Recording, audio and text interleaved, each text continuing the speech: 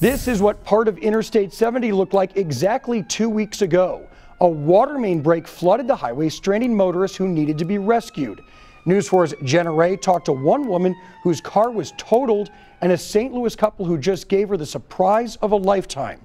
It's a story you'll see only on 4.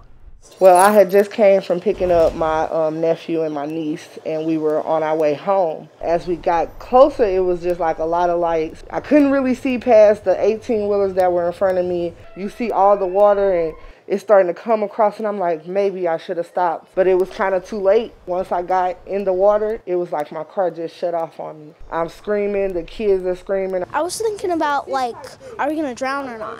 The inside is all the water damage. I don't even know where that part of the car came from. The glove compartment has water damage in it.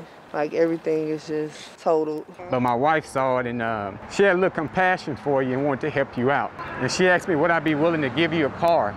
Because I say a car is kind of part-time. Y'all gonna make me cry? So we're gonna give you that towel. Y'all got me crying. And I needed a bigger truck too. Oh yeah. Oh, I'm so happy. But I just been so worried, and I didn't know what I was gonna do, honestly. Oh my God. I pray a lot. And it was just like God just answered a prayer, just to know that there are people out there that are willing to help those that are less fortunate than themselves. I'm like family oriented. I always have my nieces, my nephews, my sisters, so. But this right here is showing and proving that it's still great people out here that are willing to help other people in need or willing to help somebody who doesn't have anything. And oh my God, I just don't know how to thank him enough. I don't know how I can ever thank anybody enough.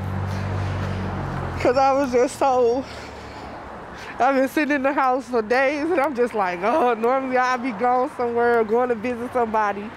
And now I can't go visit somebody or go somewhere.